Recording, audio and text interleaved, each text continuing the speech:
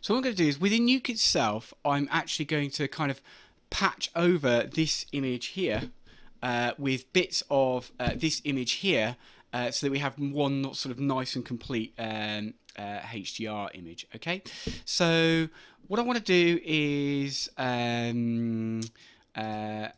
want to just add beneath this. Then I'm going to add a Roto node. Okay. I'm just going to add a Roto node into here, and what we need to do is these HDRs have this merge. What this Roto node will do is it will create an extra alpha layer, but this merge node is expecting things to be pre-multiplied. So I will need to, before I actually put this image into, so I'm just going to disconnect this. So before I put this into the merge node, I am going to need to put a pre-multiply in there as well. Okay. Because it's expecting a pre-multiplied image. Let's just attach that. Here we go. Okay. And then a final thing as well is again this isn't pre-multiplied. This image is not pre-multiplied either. In fact, it has no alpha layer at all. So again, that's going to cause a problem. But what we can do is simply in here, if I double click on this, we can go auto alpha. Okay, and that will just automatically add an alpha layer for us. Okay, so that's the key thing here. Just to make sure this works, you need to have pre-multiply here, and then you need to apply auto alpha to this image here. Okay, great. So now what we should be able to do is use our Roto tools. So what we want to do is if I look at, I want this image highlighted, Roto 1, okay, and then what I'm going to do is be looking at this image here. If I can just,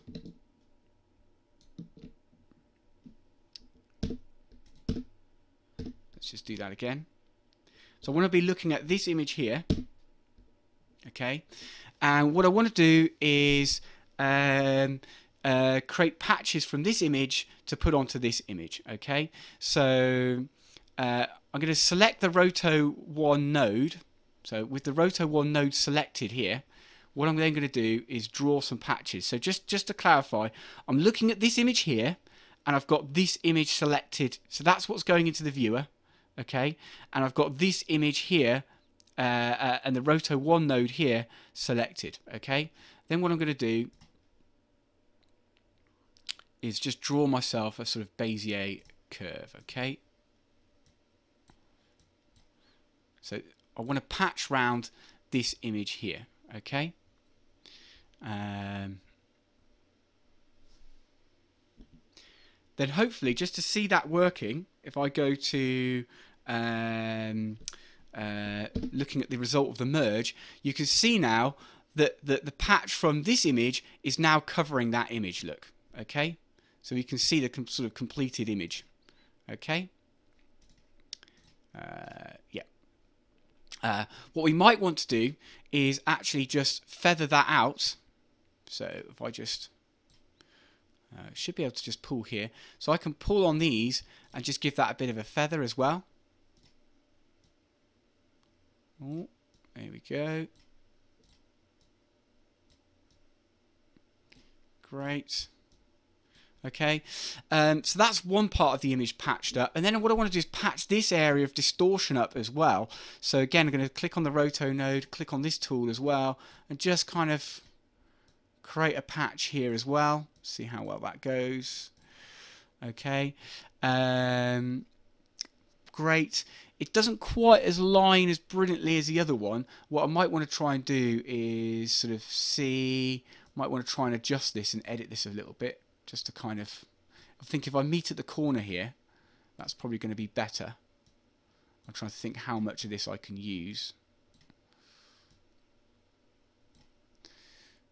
So that seems to align sort of the best. And then if I, what I might do then is with my patch, I'm tempted to try and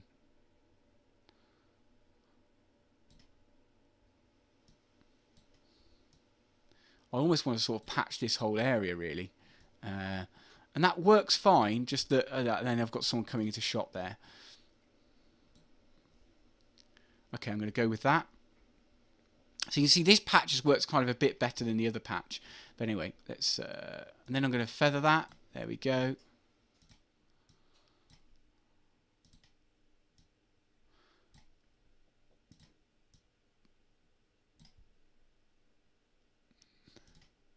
Feather that in, okay.